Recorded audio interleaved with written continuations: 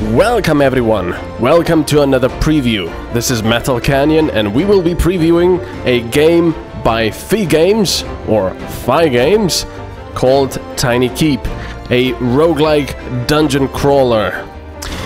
Well, just as a quick little note, I really like this. As you can see on the bottom, permission is granted to anyone who wishes to monetize videos that play, reference, or review the game. Now, usually you have to, you know, look for this stuff on their websites and such, but yeah, this is a really nice little touch down here. Anyway, let's look at the game. Unfortunately, due to time constraints, I haven't been able to play this game a lot, but from what I have played, I love it. So let's just get that out of the way. This game is awesome. Okay, there we go. You can stop watching now if you wish. You can already go and buy it. But if you're interested, you can watch this. So, all the graphics, as you can see, are very stylized and very cute. And also very polished. I'm really quite amazed by how the game looks. Okay, so here we go. We can customize our survivor, or our prisoner. He doesn't look very happy, unfortunately. But yeah, he can look like this. You can choose female, male, head color, which is pretty much the hair color. You can do the skin color. You can do jacket color, trousers. I don't know, he can be reddish, pinkish. There we go. Begin! Yeah.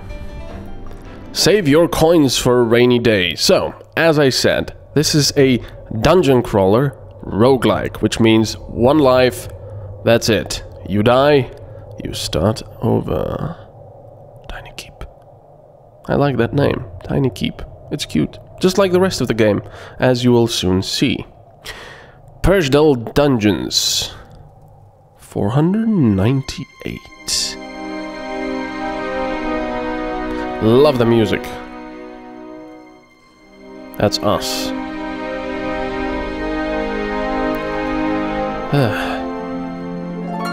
What's going on? There's a paper here. I've got the keys! Oh, I'm out of here. Hey, I couldn't wait for you to wake up. You sleep like the grave. I'll leave the door open for you. Don't take too long and be careful. And you best find something to protect yourself with, because those guards are not going to be happy to see us leave.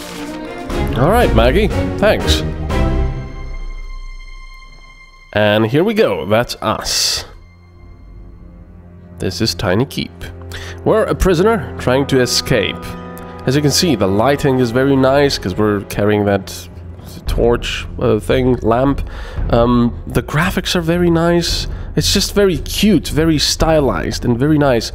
Now, the game sort of relies on physics up to an extent, so that means, you know, we can bump into stuff. We can bump this over, actually. Oh dear. Well, this guard over here should be attacking me, but he unfortunately stepped on the trap over there and got killed. How sad. The good thing is, I can pick up his... coins. There's an angry guy over there, which is going to kill me, and I do not have any weapons yet. A guard fell asleep and I was able to just take this from him. It's gonna be a long way to the surface. I think you should have this. This is nice. We got the shield now. The first time I played this, I didn't even get the shield. With the shield, you can block attacks. Oh, that's not good. That's not good. No. Ow. Yeah, we gotta go. Now, I will try to get them to step over traps and kill themselves. Get over traps. There we go. Uh-oh. No. Leave me alone. Let's pick up the... Oh, he jumped over it. Did you see that? He now knows that there's a trap. I didn't know that. Oh, bloody hell. They get cleverer and cleverer. We need to find a weapon first. So quickly. There is a weapon. Ow! I just stepped on a trap. That was stupid. Let's eat this. Oh no. This is a dead end. This is not gonna help. Now, what I can do is try to smash this. No, that's not gonna work. Ow! Ow! Oh, there we go. Yep, there we go. Now, the cool thing about that is, as you can see, you can smash things over and cause them to light other things, including the enemies. But currently, I'm having really bad luck finding the weapon. Because... Oh, there's a trap there. Because this game is procedurally generated. Come over here. Ha! There you go. Excellent. Let's take his money. Oops. Gotta jump over him. Yeah, everything is procedurally generated, like a roguelike usually should be, I guess.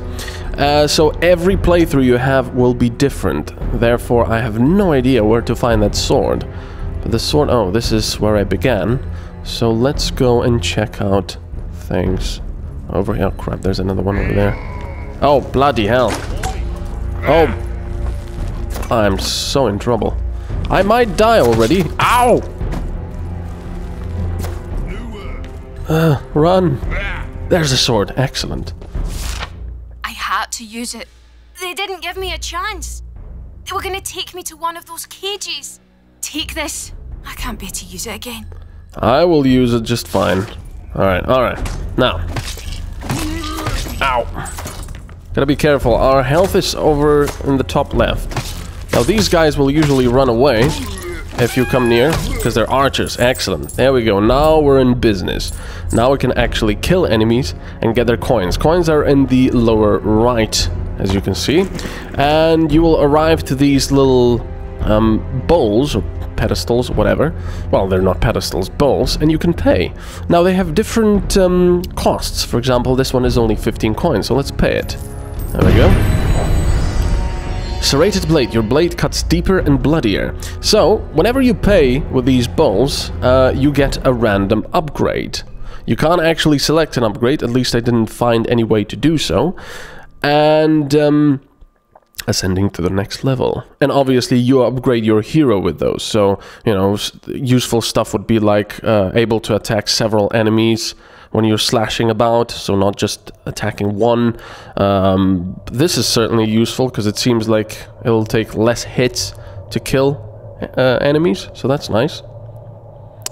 And you just collect gold to upgrade your character. But that is certainly not all that you can do in TinyKeep. All locked up with some place to go. I love that little stinger, if you like. It's not really a stinger, but that little music piece there. Continue the escape. And Maggie is leaving us little clues and notes about things that go on. And this will form the story, as you will see. It's been so long since I was on the surface. Do you remember the pie shop on Arneson Lane? Nope. Just waking up to that smell was worth more than 100 adventures or 1,000 pieces of treasure. I don't actually remember being out there, no. And also a question is, why are we... Oh, you poor guy. Why have we been imprisoned? Yeah, I thought this guy would only take one shot because he was already hurt by this trap, and we have a serrated blade. Hello. Yeah, there we go. Serrated blade damage. Oh, so it's a proc. It doesn't always work, I'm guessing? Okay. Hello there. Yeah, indeed.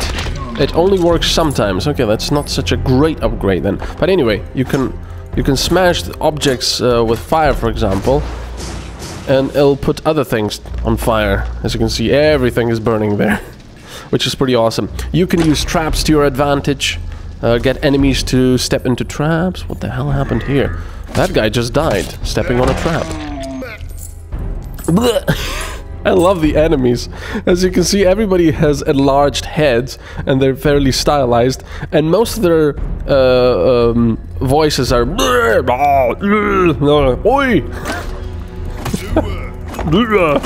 I love it. Oh, come here. I want your donuts. I affectionately call them donuts because some of them have a hole in the middle. And yeah, they just look yummy. The gold pieces.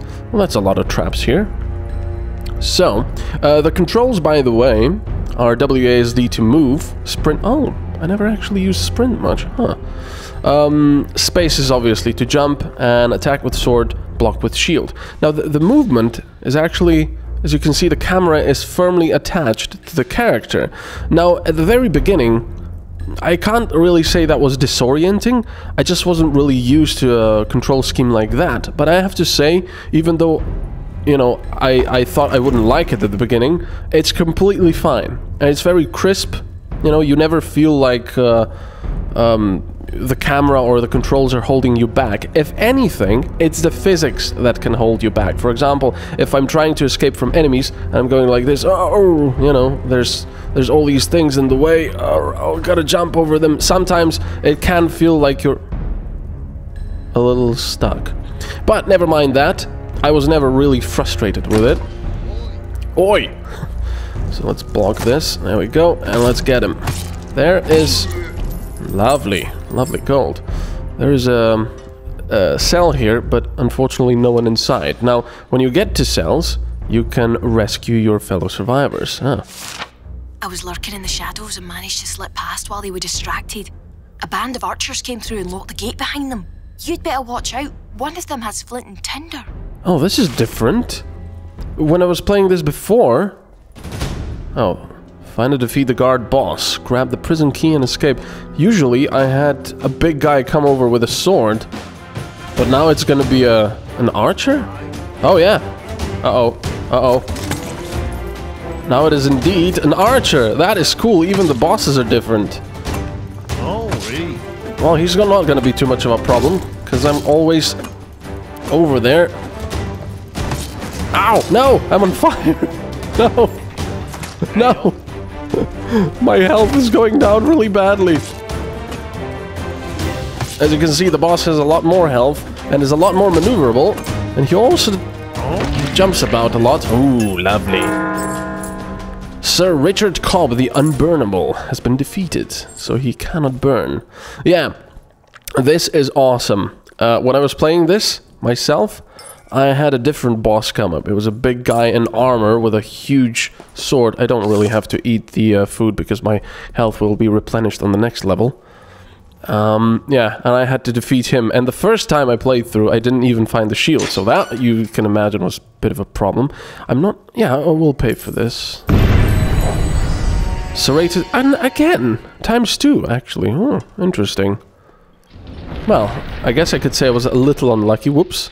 I smashed that over. So, again, even though I didn't have enough time to really play this game, what I did play was extremely enjoyable. Partly because the game looks so nice. I just really enjoy the sort of cartoony, stylized look. And just generally, the game is very polished. You know, controls feel crisp.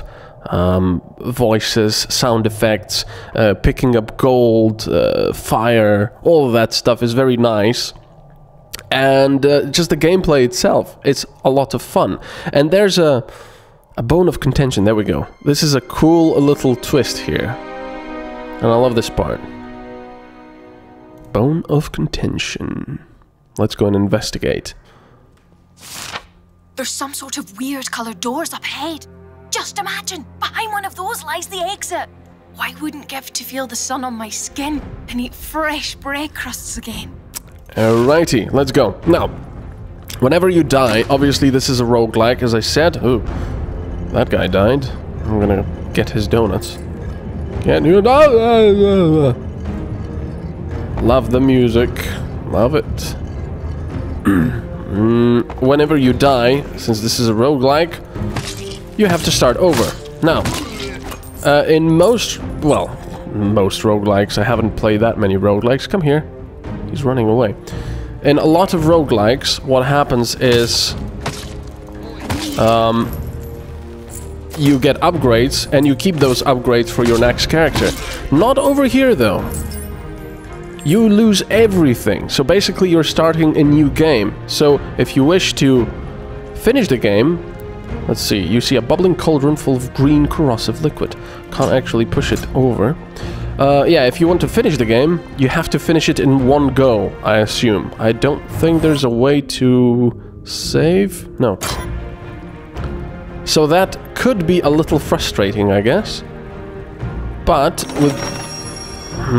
The door appears to be locked by a mysterious green energy, which means we probably need a green key and a blue key over here.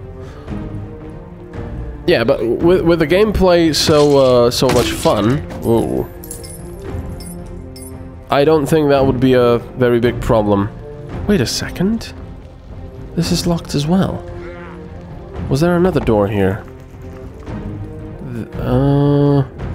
There was, okay. You have regained a little health. Hello there. I've got a serrated blade. Donuts. What are these? Oh yeah. Just these bats coming out of everywhere. There's a blue part over there that I can't get to. Chest. Let's open it. A blue key. Excellent. You have acquired the sapphire wand key, and we can pay for it, but this is 100, and that is why I'm keeping my some of my gold now. Hey, come over here. He wasn't even aware I was here, which is nice. So we can just get him. Which way should we go? Let's go to the blue doors over here. Your sapphire wand key has removed the energy from the blue door. And there's a... Ow! There is the skull. We need a purple key for that. Alright, let's go over here. Come on, open! Another one. Now, this is cool. When I was playing this, I also got across this skeleton. I was like, oh, well, that's cool. Is he gonna wake up or something? I'm gonna punch him. Something bad will happen. Nope! You get gold! Which is nice. So it's like a bit like a chest, I guess. Let's take the gold. But even as I'm recording this, I'm really rather enjoying this game thoroughly. And I'm actually really surprised. I mean, I'm not saying that indie games are bad. Far from it. A lot of them are much more enjoyable and better than AAA games. But I'm just really surprised at the whole... Ow. The fact that this game is so polished and so fun to play at the same time. I'm saying that as if those two are exclusive to each other, which is clearly not the case. But it just feels like a really quality product. It feels like this was done with millions of dollars of budgets. That's what it feels like. I guess that's why it's so surprising. Because this game was obviously funded by a Kickstarter. And yes, you can get loads of money on Kickstarter, of course, if you're lucky.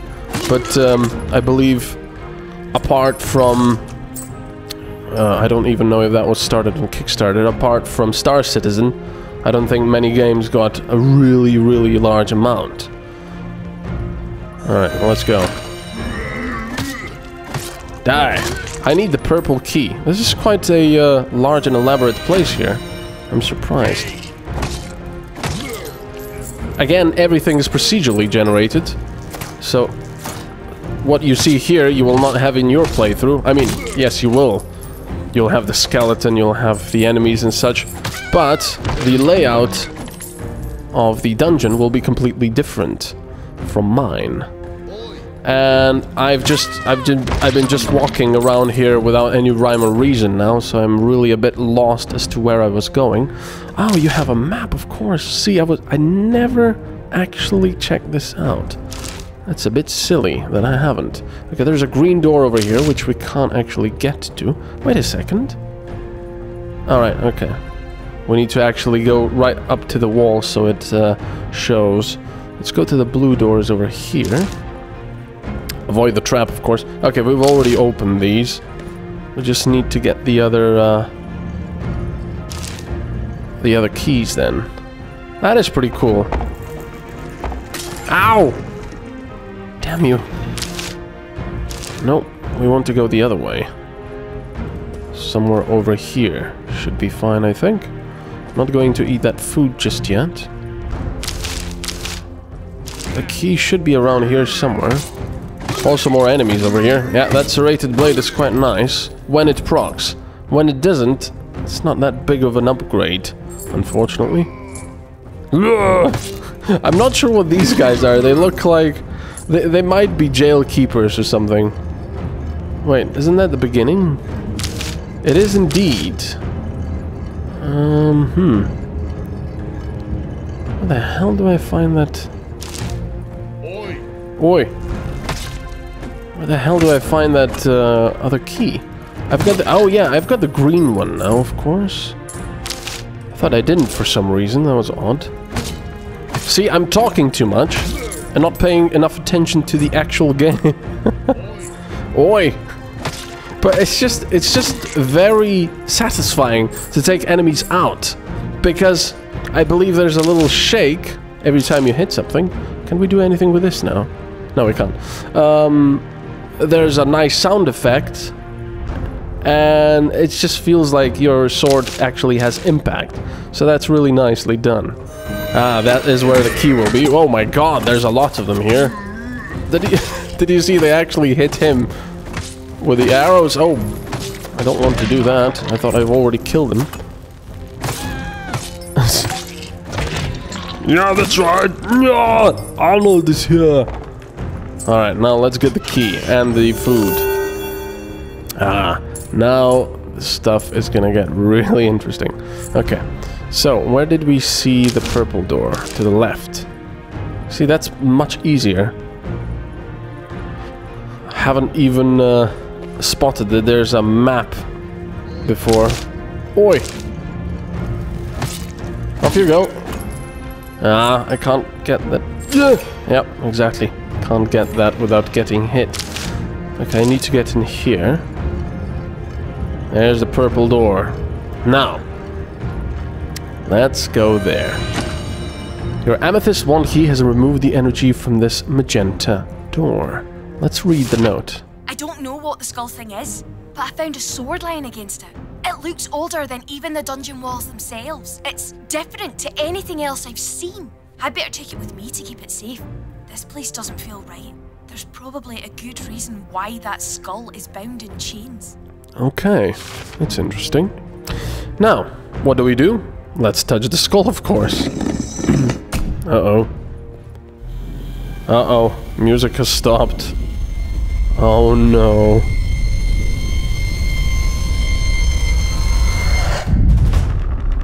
Something doesn't feel quite right. Uh-oh. The invasion has begun. Oh no. And now we've completely changed the dungeon, and there's lots of undead. Oh my god. And they've got glowing stuff here. Oh my god, look at that. Holy crap, there's too many of them. Okay, I'm gonna try to get into cover so I'm not pelted by archers. Oh, bloody hell. There's more of them there. What the hell is that? That's madness. Oh, there's more of them. I'm gonna die now. Oh, let's that guy can... Oh no. Oh no. I can't do anything here. I've got my shield up. I gotta go. I gotta... What? What's going on over there? There's a huge demon! Oh crap. Where's that corrosive thing? That's not good. Where is it? Let's see. No, to the right. There it is. I don't even know what to do with it. Can I do? No? I can't do anything. I thought I could put those green coins in there. Or maybe I just need to get to the exit. I'm about to die. Oh, well, thank you. You just helped me. Alright, we gotta get out of here. Right now. Or get some food. Where's the exit? Where will be the exit? Over here somewhere? Oh, he's got a shield as well. Oh dear. By the way, if you keep your shield up, you... Ow! You cannot block everything. You actually need to face what you're blocking. Ooh, that guy is actually helping me. Oh dear. I need some food right now. Oh, bloody hell. Oh, bloody... No! Oh no, you were sliced by a bony sword. Oh man, this game gets so frantic so quickly. Oh, man. They say there's a keep where ale pours from the walls and soft, freshly baked bread paves the dungeon. That's terrible thanks to your shoes, though. And there we go. I died. I could begin my daring escape once again. I've died last time when I encountered the skeletons, and I've died now when I've encountered the skeletons. Now, I can't even imagine, there must be much more to this. As you've seen, there was this huge demon-type thing just killing everyone in one of the rooms, but I ran away. So, I cannot stress this enough. TinyKeep is brilliant. Brilliant on every level, pretty much. It's cheap, it's got the graphics, it's very cute, it's got great gameplay, and it's got great replayability. It just feels really fun, really good. If you like dungeon crawlers, hack and slash, and roguelikes, this is the game for you. Definitely, you're not gonna regret this. If you like the gameplay, go and get it right now. It's on Steam, and from when I'll post this video, they've actually got a little promotion going. So you've got about 2 days, I think, where you can get the game about 30% cheaper. So go and get it right now. This gets the MetalCanyon seal of approval. This is so much fun. I might actually let's play this. It's just brilliant fun. Just be prepared to be frustrated when you die like this, when you're thinking, oh yes, I'm gonna do it, and then 10,000 skeletons come and kill you. So, this has been MetalCanyon, and we've been previewing TinyKeep. What a brilliant little game. I will see you next time. Bye-bye.